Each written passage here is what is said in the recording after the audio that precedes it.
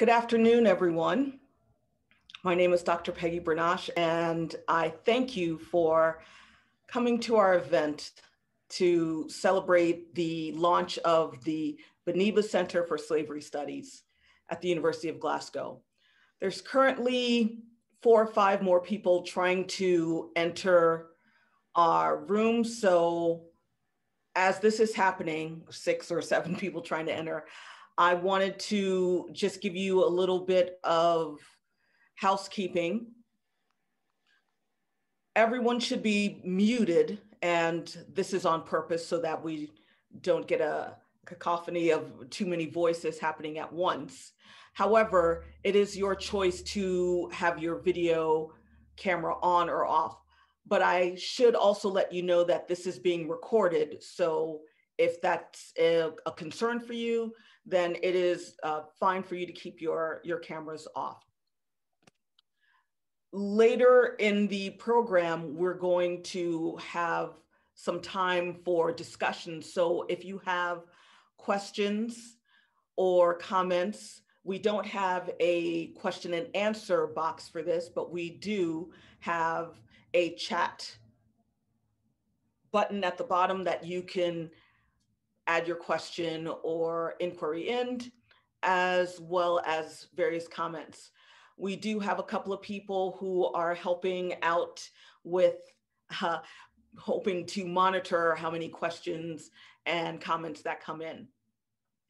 Now, as things are happening, as it always does with these kinds of virtual rooms, there seems to be a couple of people that we're still waiting to come in and have not been able to make it. So we'll proceed as one can. But no worry, the vast majority of us are here for all that we want to experience. May I also ask that as a descendant of enslaved peoples, I also look to my ancestors and say thank you for allowing me to be present today, and wish for their blessings upon such an occasion as we're having right now. Without further ado, I will begin the program with a brief introduction, and of course go into some of the ideas and thoughts and parts of the program that hopefully everyone will find quite engaging. So, 2020 has given repeated testimony that our modern world, with all of its technological advancements and legalities of societal progression towards equality, has demonstrated that we are still caught in the grips of slavery and empire's legacies. In terms of what that means for us today here in Scotland, I should give you a little background. The University of Glasgow has always celebrated its historical and anti-slavery sentiments and activities, highlighting stories about how its staff consciously avoided slaveholding or slave trading practices and instead produced abolition-based content. But in 2016, at the request of local activists, the university's senior management group commissioned a history of slavery's steering committee and approved a year-long study by historians Professor Simon Newman and Dr. Stephen Mullen to explore the university's true links to slavery and the slave trade. And this produced a report, and in their findings of the 2018 report, it turns out that Glasgow, the university, financially benefited from slavery through slave-related bursaries, endowments, mortifications, and gifts. The report also included several recommendations to repair the damage and structural disadvantages cast upon enslaved Africans and their descendants. The senior management group and steering committee's decision was unanimous. A program of reparative justice must be drafted and executed for the coming decade. So the University of Glasgow set itself on a path of institutional activism through a program of reparative justice. The media were keen to capture the summer events of 2019. The University of the West Indies and the University of Glasgow both signed an historic agreement, a memorandum of understanding for reparative justice. And the depth of meaning and the full validation required witnesses on both sides of the ocean. First, at the University of West Indies regional headquarters in Kingston, Jamaica, and then again here at the University of Glasgow. Another recommendation outlined in the 2018 report is the creation of a center, a research unit internal to the university for the study of historical slavery and its legacies. And here we are 2 short years later at its launch. But I must highlight one particular colleague who is responsible for much of the groundwork that got us here. We must formally recognize the tireless efforts of Dr. Christine White, lecturer in global history with a focus on West Africa, slavery, and abolition. Thank you, Christine, for doing the good work that is so often unacknowledged, and for securing the center's first endowment gift from the Merchants House of Glasgow. And thank you to the Merchants House for responding to the organization's historical links to slavery through reparative justice. This interdisciplinary center will combine scholarly research and teaching with public humanities, increasing knowledge and enhancing the understanding of both historical and modern slavery, as well as the legacies of modern day society. The center's objectives include collaboration with museums, schools, and coordination of new courses and the eventual development of programs of study that focus on slavery, trafficking, and their effects. Now, what underpins the Beniba Center for Slavery Studies is an anti-racism position in philosophy, mission, and most importantly, in practice. By this, I specifically mean we will engage in active transformational action to identify historical and contemporary racism and work to change structural systems, policies, and practices so that we walk forward towards a true societal equity. Now, let me be clear. Any and all who choose to associate with or claim allyship with the center should also make an anti-racism stance as part of their practice. We begin with the conscious acknowledgement of those who came before us. The Beniba Center is named in honor of an enslaved woman who forcibly labored on the Lucky Hill Sugar Estate in Jamaica during the last 2 decades of the 18th century, a plantation owned by Lord Robert Cunningham Graham, a former university rector of Glasgow. We know so little about Beniba beyond her name, her value as one of Graham's human properties, and that she had at least one child whose name we don't know. But in naming the center in her honor, we are compelled to say her name, linking both Beniba and the center to the contemporary social movement spearheaded by scholar and activist Kimberly Crenshaw, a movement that fights for the forgotten Black female victims of state-sanctioned brutality and anti-Black violence. We have chosen to launch on a Tuesday, for Beniba is a West African day name. Related to the Akan ethnic group, Beniba is the day name for girls born on a Tuesday. And so this is the day for celebration. Beniba's influence will surpass Lord Graham's minimal regard for her humanity. Despite what Lord Graham chose not to record or value about Beniba, we will remember her and the hundreds of thousands that came before and after her. On this day, we ask you to bear witness to Scotland's first research center for the study of historical slavery and its legacies, including modern slavery and trafficking. I speak for everyone who has been involved over the past few years to see all their work come to fruition. Thank you to all who are present now in our virtual room for coming in honor, remembrance, and celebration. We hope that you join our path for anti-racism activism. To encourage and inspire all of us, we have several speakers and performances. As my colleagues and I believe that the Beniba Center should serve our diverse community, we're including persons within and outside of academia.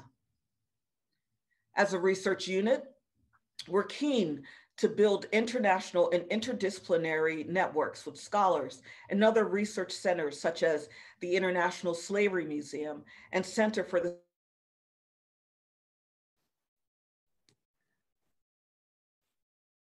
You're unmuted.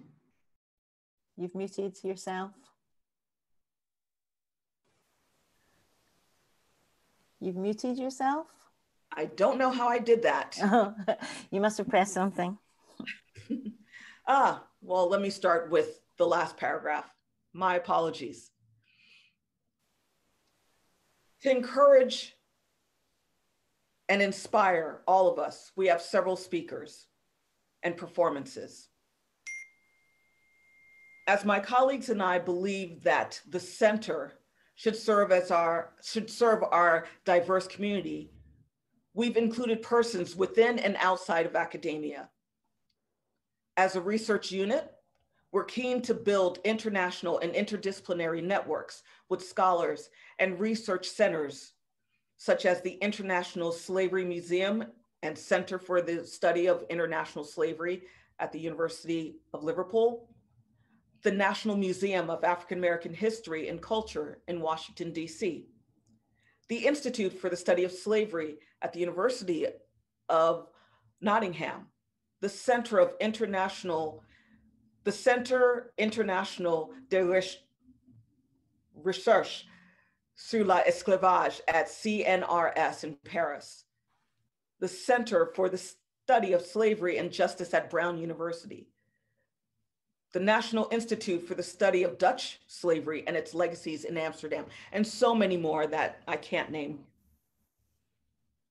We want to involve Scotland's Black and ethnic minority communities and collaborate with heritage centers, political activists, and strategic racial equality organizations to promote racial justice here in Glasgow and further afield. And of course, we must certainly expect to serve the needs of our university staff and students.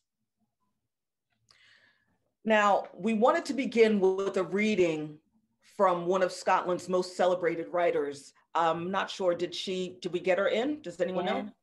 Yes, I'm here. Yes, great. Okay, so I'll continue with the introductions. We'll begin with a reading by one of Scotland's most celebrated writers and poets, Jackie Kay. In honor of today's momentous occasion, Ms. Kay will read a passage from one of her admired literary works. Originally produced as a play, then re-released as an epic poem, Lamplighter is a deeply emotive story of struggle, survival, and the resilience of 4 Black women through Britain's legacy of slavery. Next, we'll have several speakers to briefly share their thoughts on the Beniba Center's role and potential impacts. First up will be Glasgow's Councillor Graham Campbell. Then we'll have the University of Glasgow's Professor Helen Minnis of Child and Adolescent Psychiatry. Next will be Nigerian-Scottish 4th year Toby Adebayo as our student representative for this launch. After Toby will be the University of West Indies lecturer Cleve Scott. We're also lucky to have Miles Greenwood, the newly appointed curator of the legacies of slavery and empire at Glasgow Museums.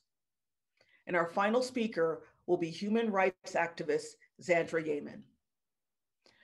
After the presentations, we'll continue with a discussion with our speakers, myself, and you, the participants in the audience.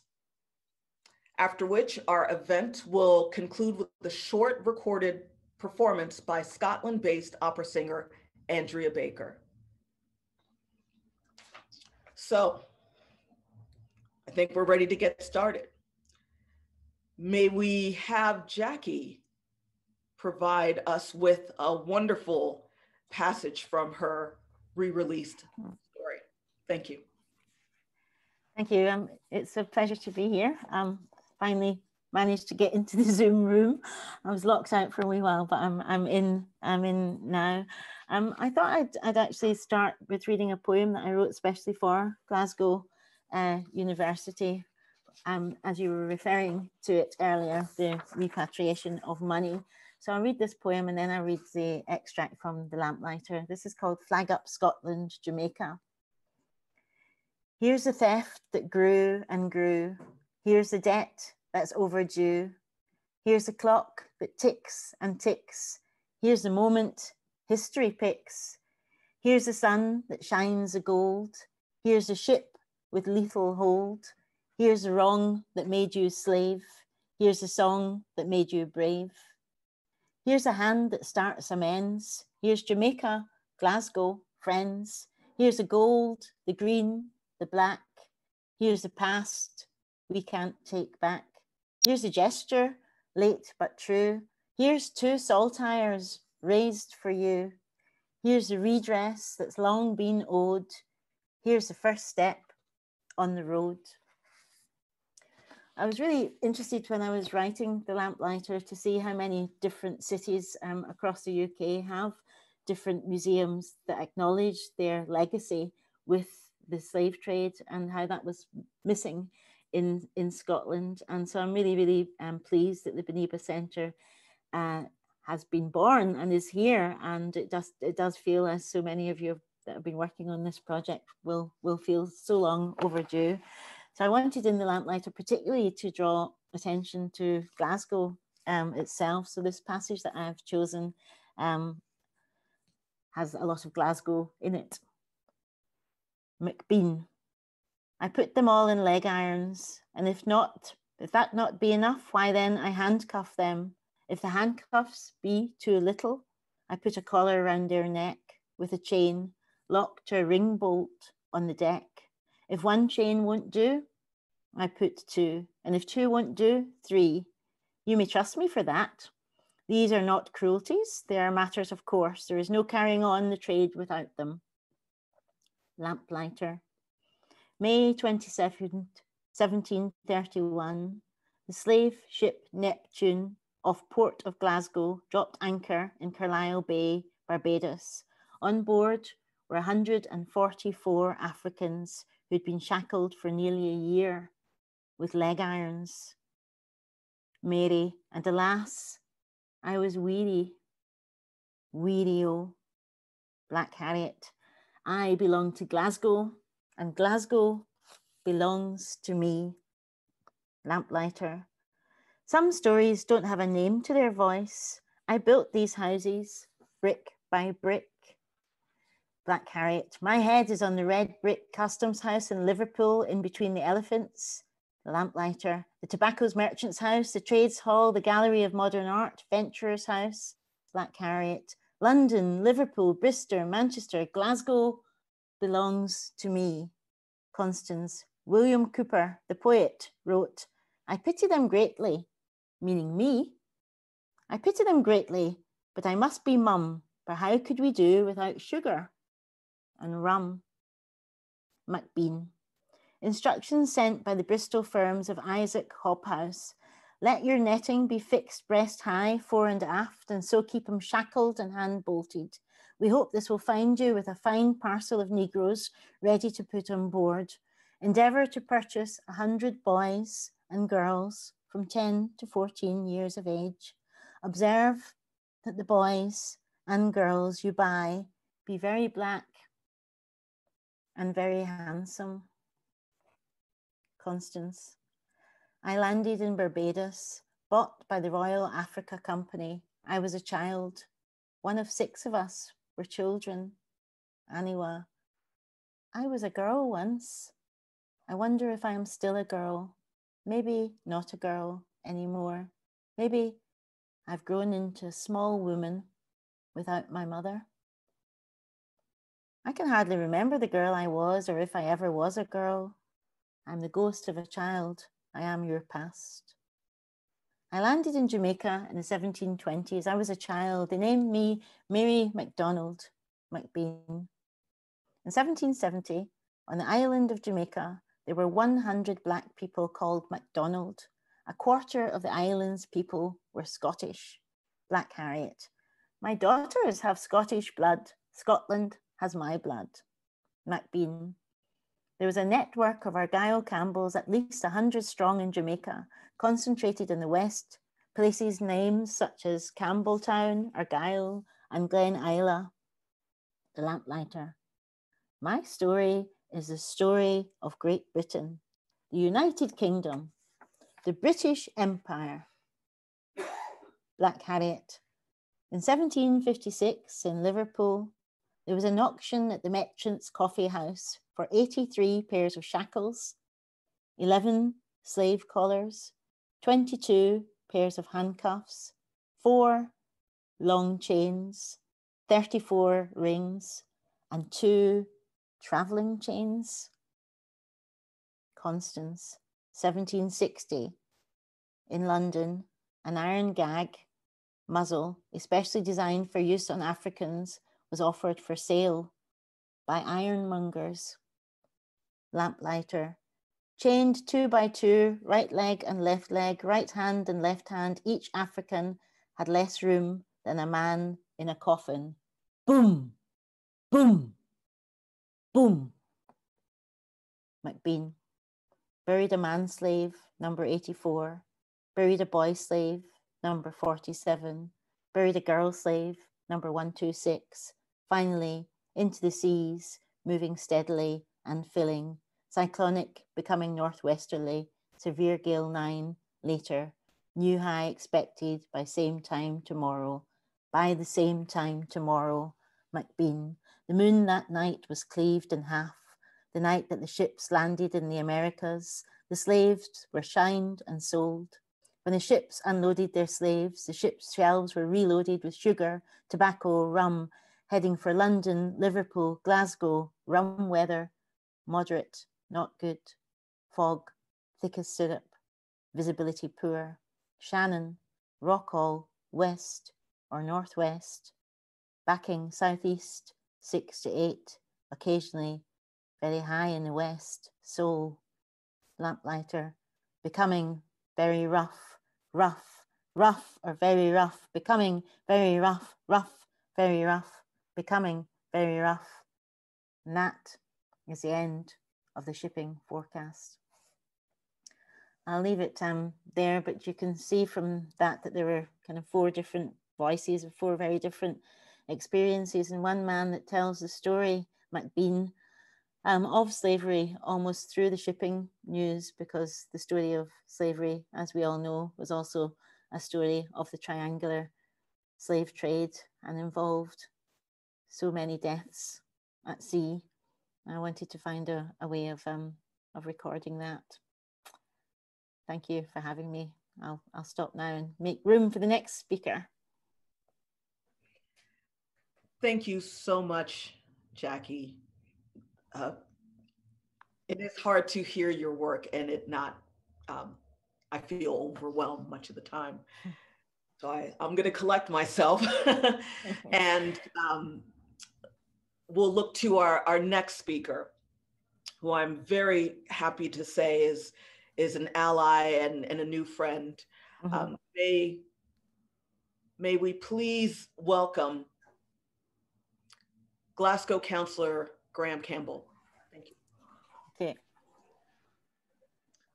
Thank you very much, Dr. Peggy, and it's an honor to follow Jackie on this because I heard her first performance of this on the day we unveiled that plaque in the University Chapel at the time of the signing of the Memorandum of Understanding between Glasgow University and the University of West Indies. And it was a real heartfelt moment to be there with other Jamaicans, to see the Jamaican flag flying over the campus, to see that plaque unveiled, to hear that poem.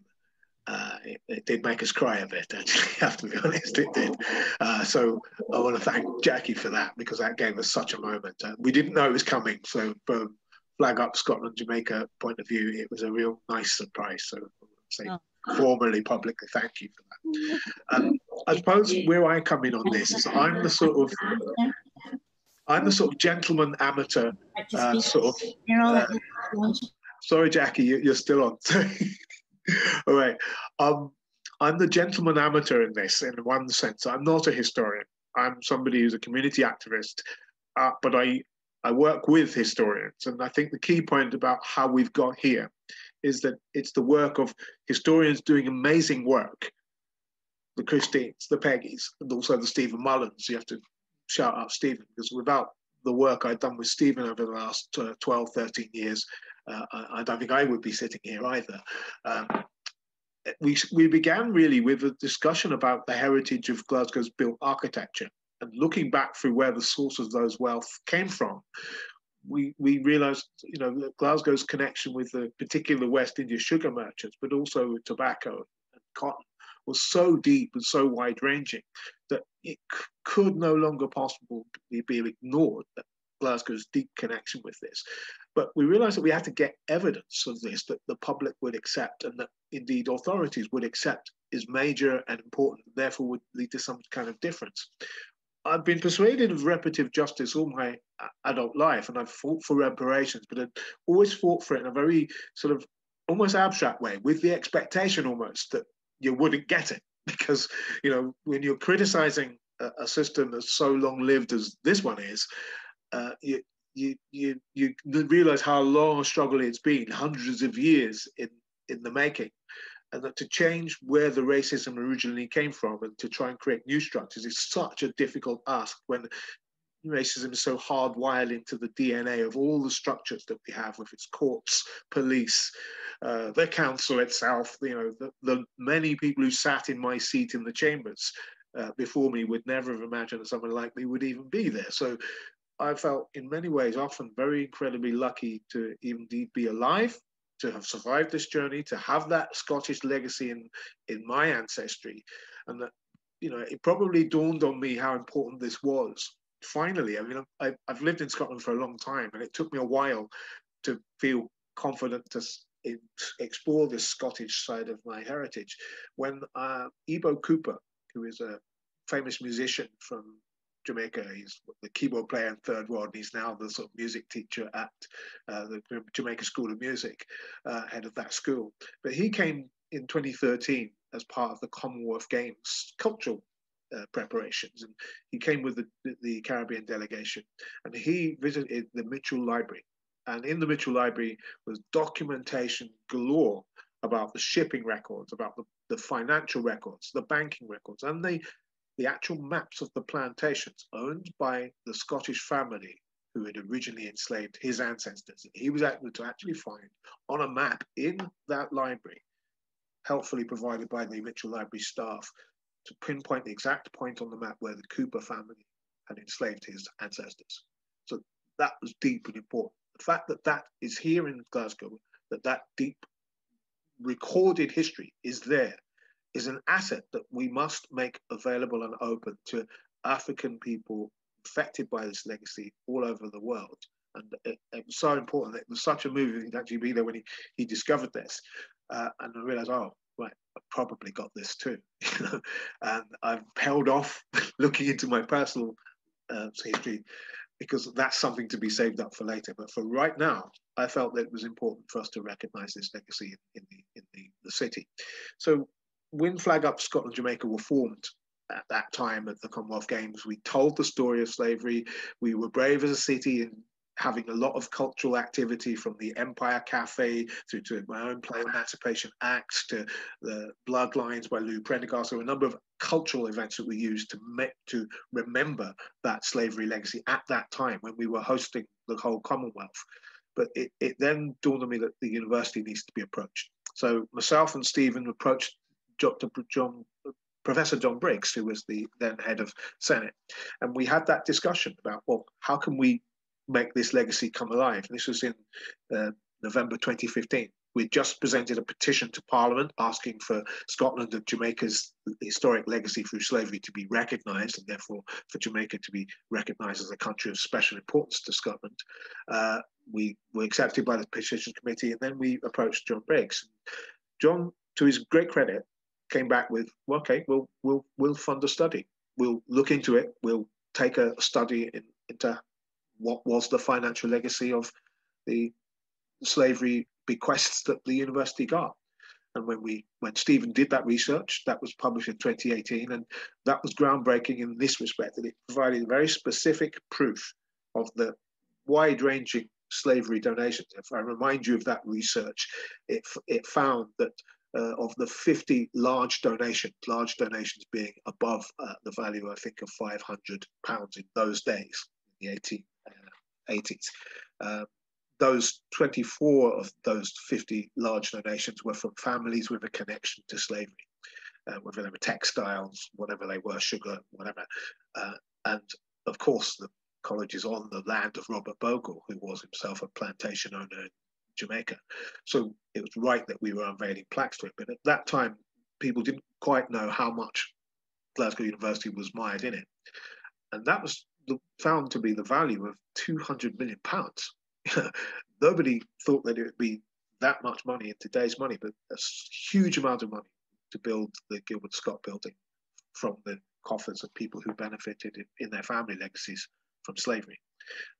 So once we had that out, that had a big ripple effect. And I know that it influenced a lot of other universities to start their own reparative justice journeys. And it set a trend in a way. To me, though, I have to be honest, I see that was a first step. This is very much the very next massive major step. We've renamed buildings. Of course, we've got the James McCune Smith Lecture Theatre, the student hub that's coming, biggest, most expensive building we've ever built in Glasgow, probably, but it's going to be named after the first medical student who went on to, of course, found the African American community's health service in the greater New York area. So he's pretty much the founder of public health in there, but he got his medical degree in 1837 from Glasgow. That's a great thing to remember, and that every student who walks through that building and studies there will know his name. But the next step, unveiling that plaque, and then the next step, forming this amazing institution. And the final thing I want to say about this, which I think ought to be said, as a nationalist in this respect, as the member of a party which was founded by Robert Cunningham Graham, it is incumbent upon me to mention the fact that his ancestor is the Cunningham Graham that we were just been talking about. And he wrote a biography of this man in 1925, which is his way of breaking with that slavery ancestor. But his own education, R.B. Cunningham Graham had founded what's now the Labour Party. He was there with Keir Hardie. He then went on to found the SNP. So he's a founder of both the main political parties in this country, of a left persuasion. So the fact that his slavery ancestor in his book, Doughty Deeds, didn't quite fully go into the full legacy of where his education and wealth had come from. But at least he made some amends by fighting for human rights and civil rights of ordinary working people in his life as a politician. And I think that legacy needs to be remembered, and this study centre will go a massive long way. It's important to us as a community, it's important to scholars everywhere, but particularly to African Caribbean scholars right here in Scotland, who now know there is a home that recognises that legacy, that tells that truth, and that the scholars and students well after us for a long time to come, for 20 years at least to come, will be here digging up that sometimes inconvenient truth.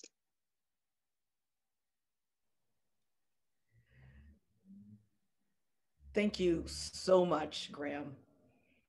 Next, we would like to hear from Professor Helen Minnis. Helen? Hi, thank you so much for inviting me to speak at this wonderful event. I'm a proud Glaswegian. I'm a proud graduate of Glasgow University. And I'm also proud to have slave ancestors. So when I was 18, my very dear cousin Ruth came over to stay with us from the Bahamas. So my dad was from the Bahamas, and just about everybody in the Bahamas is called Minnis. Everyone's my sister, cousin, auntie, child. But Ruth had been doing some research. She opened a big sheet of paper, which was our family tree. And it went right back to Hugh and Diane Minnis, who were slaves. I was 18 and my blood pressure went up, and I don't think it's ever completely come right down, because to have that direct link with people who toiled in the hot Caribbean sun, and who didn't have the same opportunities as I did, it had such a powerful effect on me. Their son Morris was also born into slavery, but was then freed. And my wonderful husband has actually made T-shirts for my kids with their names on it, because we like to speak their names as often as we can, because it's the only thing we know about them. And we don't know anything about their ancestors. But the name Minnis is a Scottish name, we believe.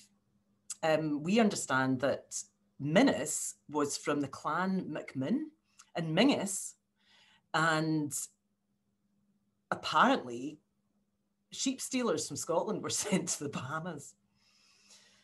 So I have Scottish blood in my veins from the Caribbean side. And it feels as though this has come full circle in a beautiful way, because my father, after the Second World War, got a post-war scholarship to come and study in Scotland. And there he met my mum. My mum was at Edinburgh University, and she was the president of the Cosmopolitan Club. I'm a white girl from Yorkshire. She used to say, my parents didn't expect me to be quite as cosmopolitan as to marry a black man in 1956. But they had a happy marriage. And I had a wonderful upbringing in Scotland and graduated from Glasgow Medical School. But I graduated from Glasgow Medical School never having heard the name James McCune Smith, despite the fact, as Graham Campbell has just said, James McCune Smith was the founder of the Royal Statistics Institution. He was one of our most proud alumni, and he graduated top of his class. So I am so grateful to Glaswegians, fellow adopted Glaswegians like Graham, colleagues like Christine, who have built this centre and who have helped Glasgow University to be the first university in the United Kingdom to really own up to our links with historical slavery. When I became a professor in 2015, the structural inequalities that are the direct result of slavery were really brought home to me, because it wasn't until that moment that I realised I was literally, in 2015, only the 18th Black women professor in the United Kingdom. And there are still only 20-something of us. We're in a small club. And the fact that there are so few of us shows the low expectations, the educational inequalities, etc., that are the direct result of our involvement in the transatlantic slave trade. And I think I just want to finish by saying that I'm so proud to be part of a university that is continuing to take steps to make reparations. And I just want to remind us all that this is not history. This is now. This is affecting us now. These are my ancestors, and I want to honour them. And let's do that by continuing with this wonderful work. Thank you so much. And thank you, Helen. My goodness, the 18th Black female professor in the UK. The fact that we can still count on so few digits is a problem, and obviously an aspect of structural inequalities and equity that we need to continuously challenge. Next, I'd like to shift a little bit to our only student on the panel. I felt it was necessary to not just have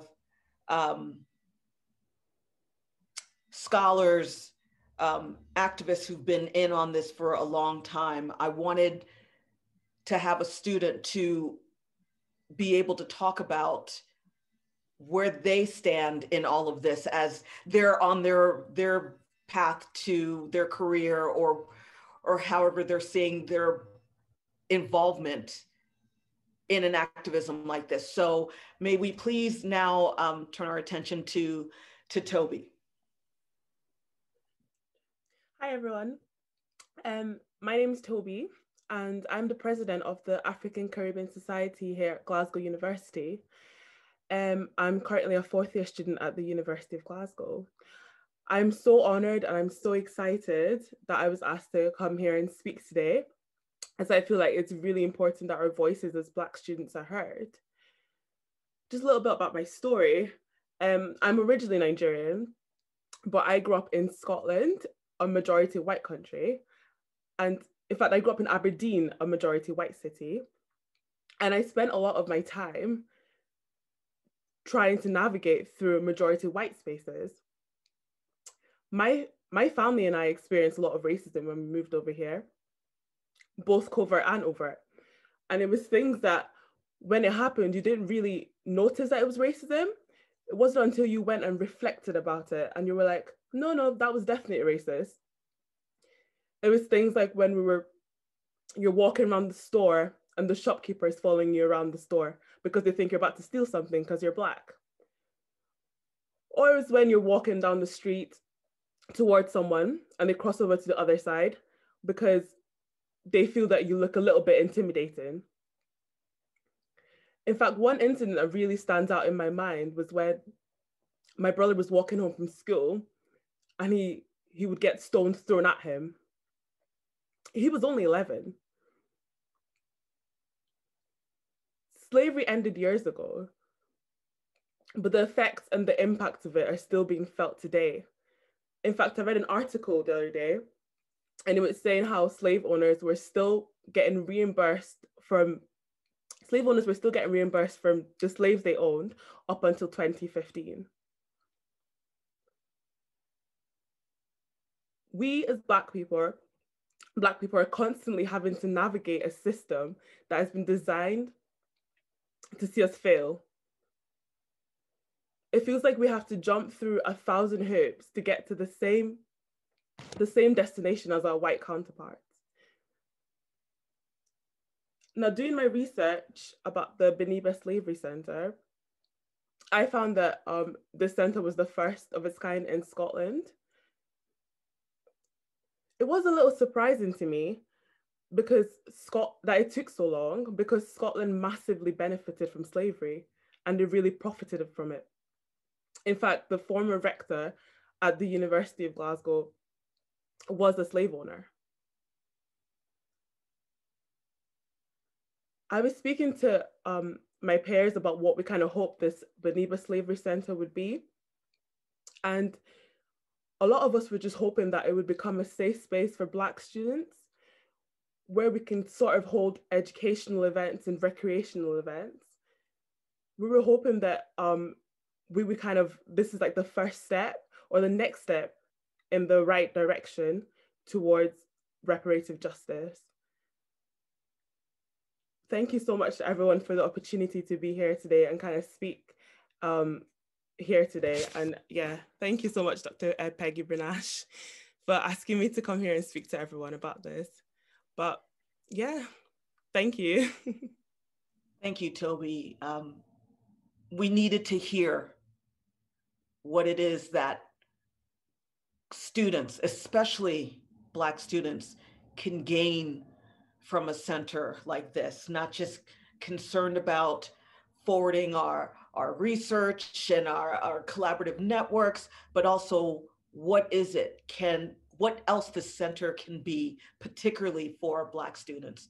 So thank you. I hope we can talk a little bit more about this in the discussion component. Next, I'd like us to turn our attention to Dr. Cleve Scott, who is a scholar specializing in the history of St. Vincent and the Grenadines, which apparently today is their Independence Day, so happy Independence. Cleve, take it away.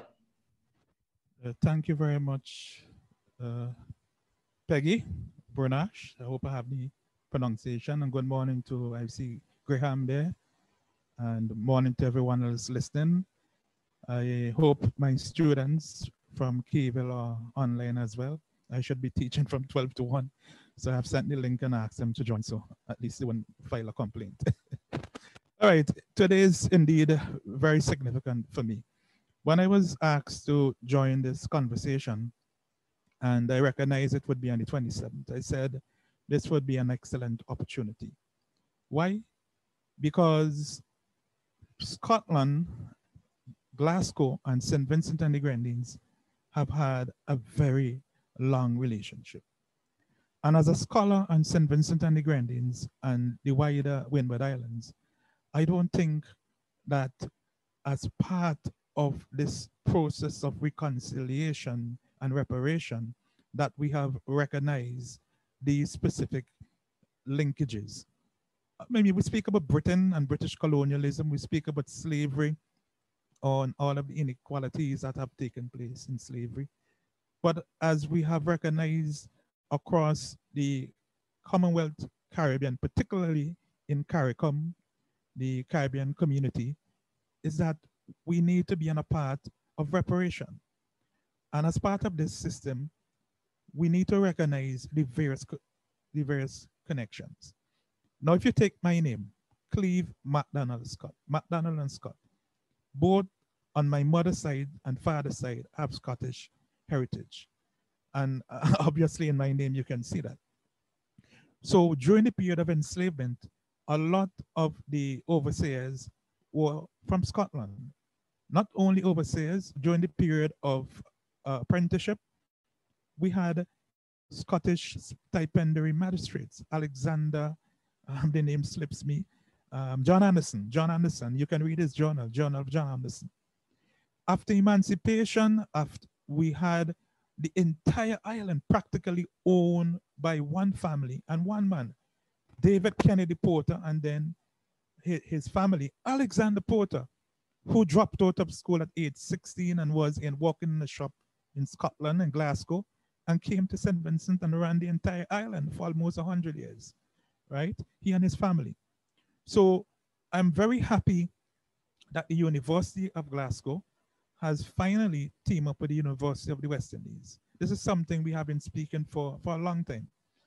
I remember as recently as almost 10 years ago, we had a visit from Professor Newman then. I sat with him and another colleague of oral history, and we spoke about how we can forge these links. So now that we have this memorandum of understanding, and now that you are launching Beniba Center, which is to highlight the importance of the role of the enslaved. Yes, we do not know a lot about Beniba, but we know a lot about enslaved people all across the Caribbean. On St. Vincent and the Grenadines, we are fortunate to have had the slave narrative of Ashton Warner, through whose eyes we can experience the life and tribulations of enslavement. So there are opportunities for a lot of collaboration. Graham mentioned Ibu Kopa. And well, Peggy knows that I'm involved in the music industry. I've had the opportunity to work on one of the biggest hits from the Caribbean. For those of you who don't know, Turn Me On by Kevin Little. I worked on that song. And also I've had the opportunity, obviously, to work with many Caribbean musicians and live, including Toadwell. I had the opportunity to work with Toadwell across the region.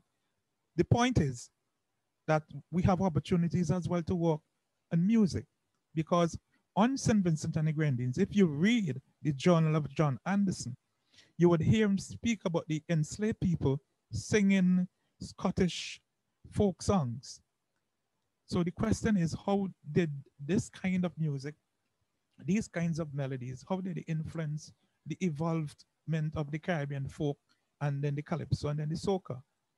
So that when we look at how we can work together, it should not only about trying to recreate what was the nature of the punishment, what was the nature of the armed revolt, but we have to look at culturally how we have benefited exchange across the border. How, as we usually say, the Caribbean, these marginal territories in particular, because we know a lot about the bigger territories. We know a lot about Jamaica. We know we know a lot about, but we don't know enough about St. Vincent and the Grenadines and Grenada and Dominica and St. Lucia. And the government of St. Vincent and the Grenadines have just commissioned myself along with 3 other historians to write that history 41 years after achieving political independence. Okay? 41 years. So when we speak about reparations, we are not only speaking about giving funds, we are talking about giving opportunities. So we need to give students from the Caribbean the opportunity to come to Glasgow and experience how. Because here you have Graham sitting in Glasgow, right? A Rastafari, Rastaman sitting in Glasgow. So our people need to understand how Rastafari has evolved not only to influence philosophically, but have entered into mainstream politics. Because when you take Rastafari for a long time, I don't mix with politics, right? So what can we learn across the border between Scotland and the Caribbean? So there are many opportunities for collaboration with students, with faculty, not forgetting that the University of the West Indies, we're in almost every territory through the open campus. We are online, we are on ground. We have a 4th landed campus in Antigua. So we are now at Mona in Jamaica, St. Augustine in Trinidad and Tobago, Cayville in Barbados, and we have 5 islands in Antigua and Barbuda, right? So there are many opportunities for us to work together. And we are happy that the University of Glasgow has been given this endowment, and we would encourage other persons to come on board and help support the cause so that we could have a greater collaboration and we could move forward into the 21st century and beyond as a unified world, as a global world, as a world which Black, white, Indian, Chinese could understand and appreciate. And we in the Caribbean have already mastered that. We are multiple races. We are Amerindian, we are European, we are African, we are Asian, we are Chinese. We are everything. And we live together and we eat one another cuisine and so on. And when carnival time comes around, we all jump in the same band and enjoy the same music. So we can show the world how you can have greater unification. So I thank you very much, Peggy, for the invitation. And I wish Beniba all the best. I commit myself and my colleagues across the Caribbean to supporting this work because we believe in this and this has been our life's work. So I thank you very much, Peggy, and I wish you and the center all of the best. Thank you so much, Cleve. There's so much there to chew on. And it was absolutely necessary that we had you here. We needed to have this launch with our institutional partner of the University of West Indies and have a representative speak and provide their thoughts on how best that we can, as a center, work with University of West Indies, as well as its students and other Caribbean students that may not necessarily be matriculating just yet. Next, I'd like for us to listen to the new curator of Slavery Legacies for Glasgow Museums, Mr. Miles Greenwood. Miles? Thanks very much, Peggy. And thanks everyone for having me. It's a real honor to be here today and to be sharing this panel alongside some real legends in their field, some of which I absolutely would not be here without. Particularly shout out to Zandra and Graham, who have for the longest time been doing a lot of really, really good work across Scotland and have really enabled me to be in this position, but also enabled a lot of these conversations, such as the ones that we're having here today, laying a lot of the groundwork for things like the Beniba Centre for Slavery Studies. So yeah, big thank you to you guys. I'm glad that Peggy emphasised that I've been newly appointed, so I won't be giving you a comprehensive overview of our collection and all its connections to slavery today. If you invite me back for the 1-year anniversary, hopefully I'll be able to give you a bit more on that then. What I will say though is that this launch for the Beniba Centre for Slavery Studies is hugely significant, not just for the University of Glasgow, which in itself has really been leading the way in these issues of reparative justice across the UK, but it's also, I think, incredibly significant for Glasgow as a city.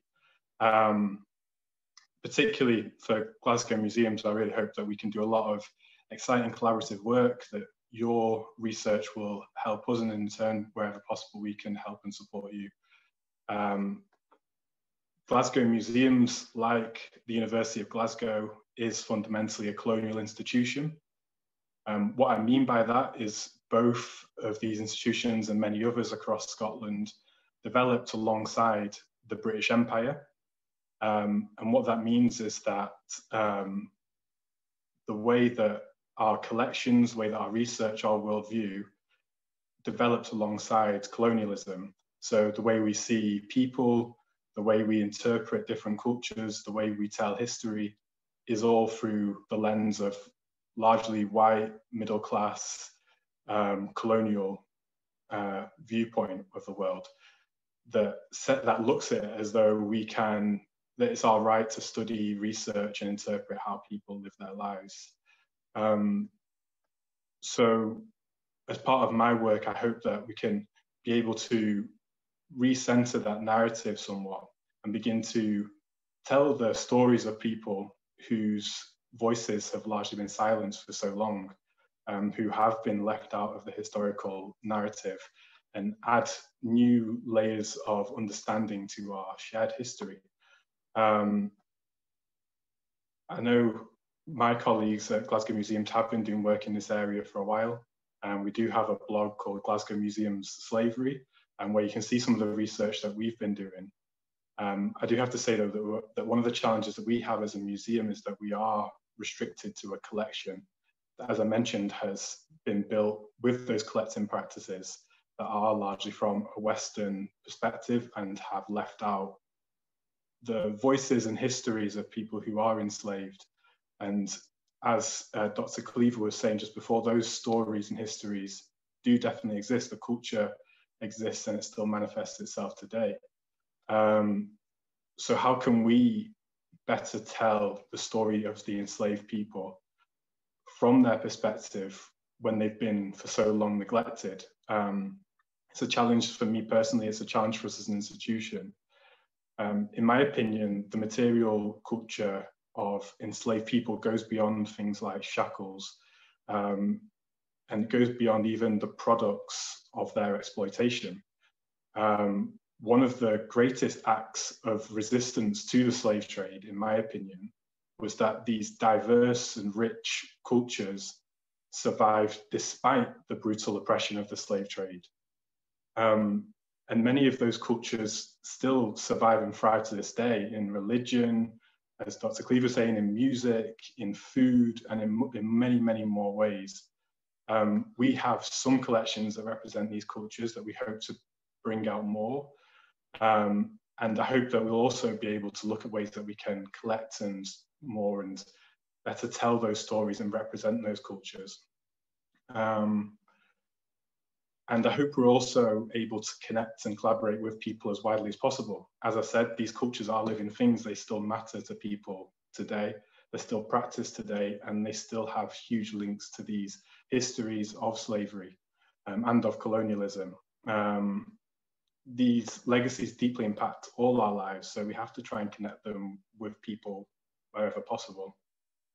To finish, I would just like to build on what people have been saying of how this centre is named after Beniba, and as we've mentioned, we know very little about her. I suppose one of the real tragedies is that we know a lot more about her than we do a lot of other enslaved people. We know that she was of Akan origin, we know that she was born on a Tuesday, and now we also know that she has a centre named after her at the University of Glasgow. I think that in itself is a hugely significant legacy. So I look forward to seeing how the University of Glasgow, how Peggy and all her colleagues build on that legacy, and how we can all work together, and all our affiliated organisations and all those interested people can work together to build on that legacy too. Thank you, and thank you particularly to Peggy as well for inviting me here today. Thank you, Miles. I will speak for myself and for my colleagues. We look forward to the collaborative nature of our future endeavors, especially to highlight, to retrace, to acknowledge, to shout out, not just the exploitation and the brutality that happened, but also to highlight the different ways that resilience of culture, of African cultures through music and food and other elements we've yet to even think about, we can do that as a network. Mm. So our last speaker for today is Zandra Yeaman, a tireless community activist who many of you of Glasgow already know. Zandra, the floor is yours. Thank you, Peggy. And I can't express enough what a privilege I feel to be invited along to speak at the opening of the Beniba Centre. I feel extremely privileged, and thank you very much to you for inviting me along and to share the panel with such amazing people who have been agitating and working to make these changes happen within our society for such a long time. And we have a long way to go, and we know, but the Beniba Centre, I would like to think, is part of that journey, part of that movement of change that we're seeing within academic institutions, within our political and civic society, and within our museum and cultural heritage spaces. But I also think, as well as we're celebrating today the opening of the Beniba Centre, I think we also have to be mindful of this history. And, you know, as Professor Helen Minnie said, it's not just history, this is the now. So what is the now? What is it that we have to be mindful of in thinking about how do we move forward as a society in Scotland? And we know that social scientists understand racism as a multidimensional and highly adaptive system. And it's a system that ensures an unequal distribution of resources between racial groups. Because white people built and dominate all significant institutions. And we will see that through the study of the Beniba Centre, often at the expense of and on the uncompensated labour of other groups. And the interests are embedded in the foundation of our Western society. So to foster a culture of structural change, we need to become an anti-racist as a society. This means changing the way we think and act and being prepared to challenge ourselves and others to do the same. You know, many white people have extremely low thresholds for enduring any discomfort associated with challenges to their racial worldviews. And having an insight and understanding that whiteness is socialized into a deeply internalized sense of superiority and entitlement that we are either not consciously aware of or can never admit to ourselves, we become highly fragile in conversations about race. We experience a challenge to our racial worldview as a challenge to our very identities as good moral people. It also challenges a sense of rightful place in hierarchy. Thus, we perceive any attempt to connect us to the system of racism as a very unsettling and unfair moral offence. And this is why Beniba Centre is extremely important in all the collaborations that we hope to see happening as we go forward, because structural racism is deeply ingrained in our society. And the result of this is that minority ethnic people, especially those who are more visibly minority ethnic, experience everyday racism. And this has a big impact on their lives. It pervades all areas of life and is hard to challenge. So in some ways, it can have a bigger impact than the obvious forms of racism.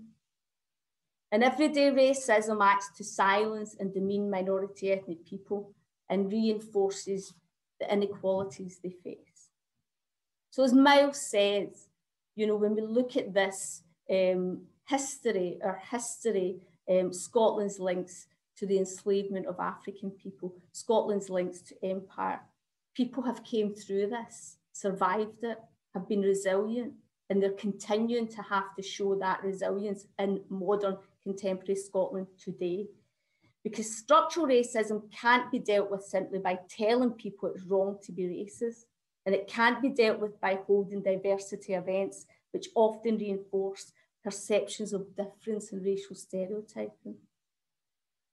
One of the ways forward is, as Cleve Scott said, looking at the collaboration between the Caribbean and the people in the Caribbean and the people in Scotland. And I advocate that wholeheartedly, because acknowledging our past helps us understand our present. And I'd like to think we as a collective, as a Scottish society, will help to change our future. Thank you. Thank you very much, Sandra. And so with her last words of moving forward by taking the steps to embrace collaborative natures, collaborative networks between the Caribbean and Scotland, this is how we accept that the past is still the present, that history is not over. So I welcome everyone to ask us questions. We'd like to engage and push forward some discussions as to what you've heard, any questions you feel compelled you need to hear a little bit more about. We still have another 10 minutes, almost 15 minutes before we're actually done. And we will have an actual performance that has been pre-recorded for us to continue our celebration before we end. So if there are any questions that anyone would like to bring forward, and we can begin that just now.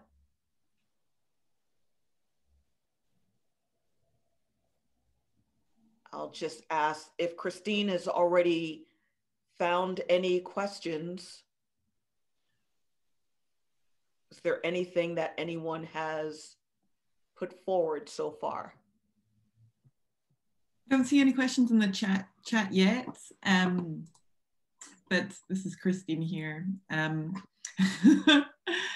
But something I wanted to quickly add was just thank you so much to everyone for coming and joining us today, and to the amazing panel. And I'm sometimes worried that it's very easy for me to take for granted that I'm constantly surrounded by all these incredibly extraordinary people, you know, like we think of ourselves as just Glaswegians or just Scottish people getting on with our work. But the work that I've seen Peggy and Sandra and Jackie and now Miles and Helen doing has just been absolutely incredible and inspiring. So, we have our first question from Chantel George, and she has a question for Dr. Scott. She wants to ask how institutions in the UK work with the University of the West Indies to collect and share oral history collections of the Caribbean. I know you've done a lot of work on that, Dr. Scott. Did you hear the question? Okay. Yeah, we've had a long project. I'm trying to remember the name of the scholar. Mary Chamberlain, Professor Mary Chamberlain. It's still going on. Hello? Me. Sorry? Jackie, I think your mic might have been unmuted. Please continue, Cleve. Yes, we had a long project with Professor Mary Chamberlain, particularly looking at Barbados. So there's that long collection. At Caveville, we have had the oral history project for nearly 50 years. And we are in the process of putting that on a portal which can become available. We have just signed up with another university. I can't announce the name of the university. The project was just approved. All right. In fact, we have a meeting next week to announce when we're going to make this major announcement. Okay. So there are a number of initiatives ongoing. And if you're interested in our collection, you can go onto the UE website. We are on Facebook as well, and you can contact us. Thank you, Dr. Scott.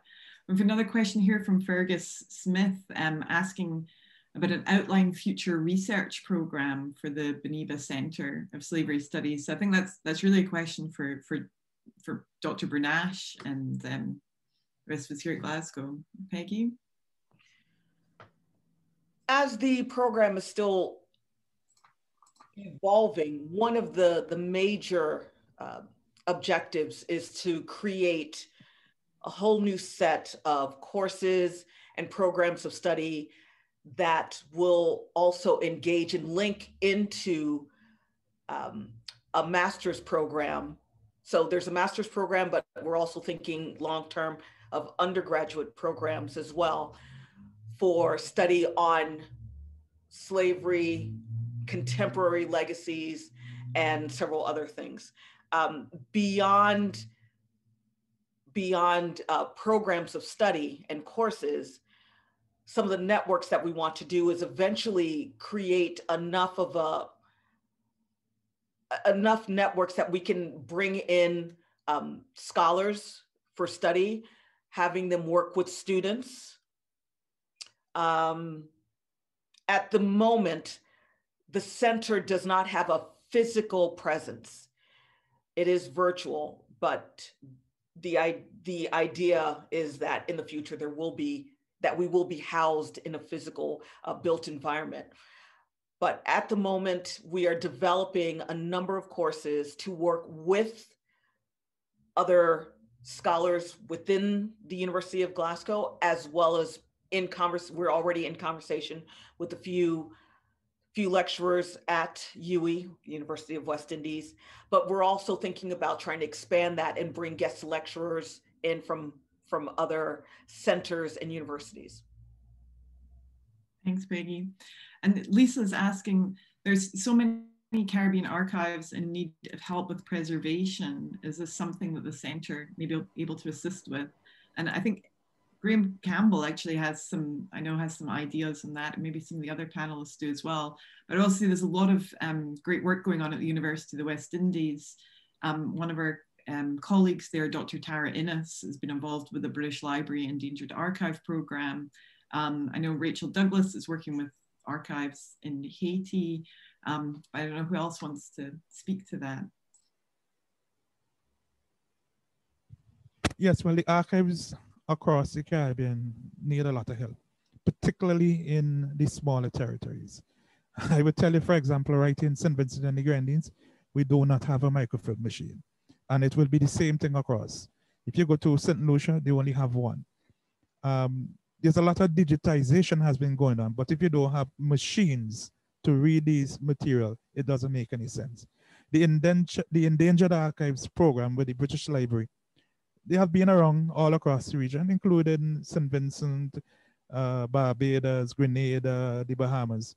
But you need more equipment, I would say. That is the most important need now. of course, continual digitization as well. So then I would add to the former question that I answered, one of the other programs that we need to, one of the other objectives that we need to include in this, now speaking with or listening to Clive, would be collaborative grant writing so that we can find the funds, find funding to preserve these endangered archives that, as Clive said, that are in particularly vulnerable positions in the Lesser Antilles or the Windward Islands or other small islands. I was just going to say about endangered archives. I think Cleve is right that the and Lisa, that the situation is really bad across the Caribbean, right across the Caribbean. And I've been looking particularly at the case of Haitian archives and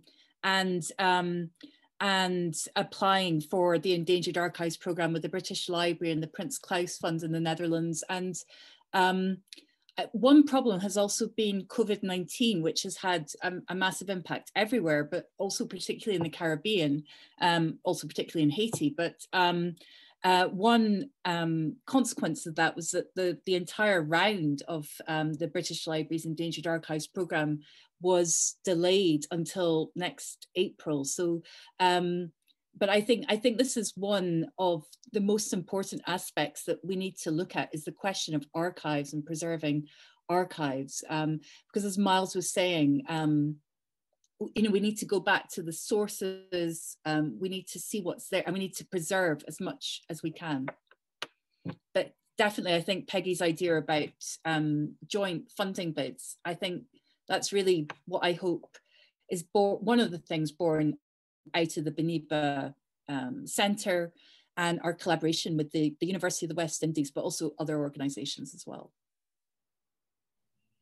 Thank you so much, Rachel. I think we have time for one last question, if there is a question. There is a question from Mary Taylor, and this is a question from Miles and Graham and Sandra, but I think it's a question that everyone in the city has an opinion on. Do you think the city of Glasgow will have a slavery museum? I suppose that's mine partly, but also Zandra's. So Zandra's been working on this for way longer than I have, and as Claire have, to get a museum. And for the last 2 years, we've been working together on a committee specifically to sort of work on the content and the international connections. We've been advised by Liverpool International Museum of Slavery as well. The answer to that shorthand is yes, I'm confident that there will be. We've been looking actively for the last 2 years as to what we could do in the existing museum estate. Clues are there that from Liverpool's experience, originally they started their museum as a wing within one of the, I think it was the Maritime Museum, if I remember rightly. That they had it as a wing within an existing museum. We could possibly start that way. It depends which one of the buildings we choose to use it from. I have my own ideas about which one of our museums should be, and I think that's well known publicly what that is, but I can't prejudice the outcome because we're currently consulting the public on that. So it's up to the people of Glasgow where they think is the appropriate place, whether it should be a new building, whether it should be an existing building. And indeed, there's a national conversation going on across Scotland. Greenock is making a very strong claim that it should be the home of a national museum. I rather like the idea of having something like the V&A, where there's a multiple site museum which takes this across the country. So I'm easy, but as long as the big place is in Glasgow, I don't mind. I suppose just to add to what Graham's saying, the Coalition for Racial Equality and Rights started doing work in 2001, looking at Scotland's built heritage and how that, the connection between the transatlantic slave trade and bringing that out of academic spheres and academic books and bringing it into public consciousness, which then hired Dr. Stephen Millen, who wrote the book It Was the Us. And then the next phase was looking at a museum, because museum spaces are extremely important spaces in Scotland, particularly in Glasgow. They're all free. Many of us who grew up in Glasgow know that we, from early years right through to our adult years, and when we have our own children and so forth, we visit these spaces. But what we did recognise a good few years ago, before we launched the museum campaign in 2017, it wasn't a slavery museum that was something that we should be exploring. It should be a museum of empire, colonialism, slavery, migration, where we're drawing in all the kind of strands of our histories and how of our interconnection. I mean, one of the things Cleve Scott brought up was when you look at the Caribbean and all the different racial groups that are involved in the Caribbean, and looking at how we thread our histories together and thread the history of repression, and looking at anti-Blackness, because it's something that happens in Scotland, but it's a global issue. So I, like Graham, agree we will be seeing a national museum, and it will be up to the public to decide where that location will be, despite, Graham, the fact that we do want a specific space, but it's not going to be up to me and you, nor should it be. Thank you so much, everyone. I'm so glad that we had a short time to reach out, join you, you join us in celebrating Scotland's first dedicated research center for slavery studies, historical, as well as contemporary, also in terms of trafficking. We know there's a lot of work to do. We've come a good way, but we still have a long way to go. And I hope you got the impression that from everyone that has spoken, from Jackie, from Graham, from Helen, from Toby, from Cleve, Helen, Zandra, Miles, myself, Christine, those who were able to help out from the very beginning, Professor Simon Newman, certainly Dr. Stephen Mullen, and other names that I have not been able to bring up at this moment. I hope you can join us in this work that we are moving forward, and hopefully we will be able to properly challenge structural inequalities, that this anti-racism activism will not be in vain, will not be a form of tokenism, will have long-lasting transformative effect. Before we go, I would like to say thank you again to all our speakers for taking the time to join us launching our new center. And as this is a celebration, as well as a rallying cry, I wanted to provide, well, rather not provide, but one of our own Scotland-based but African-American opera singers, Andrea Baker, has allowed us to use a pre-recorded performance of the spiritual song called Ain't That Good News from the Edinburgh International Festival. That is what we'll leave you with, that performance, and I hope to see you in the near future.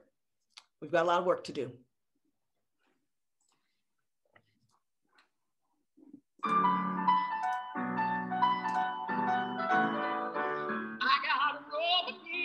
Kingdom, ain't that good news?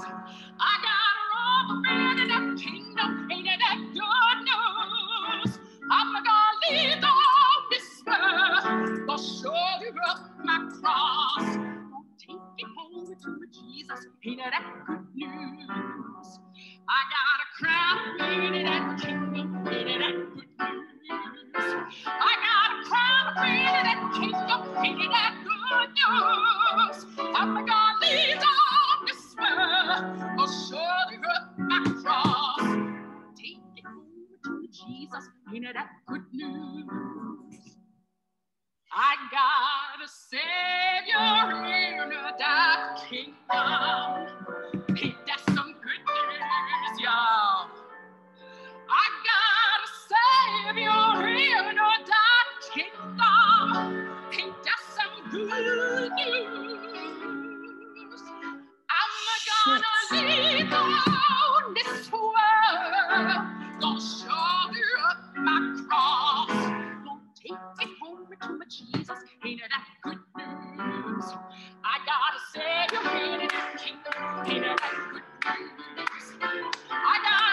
dream of that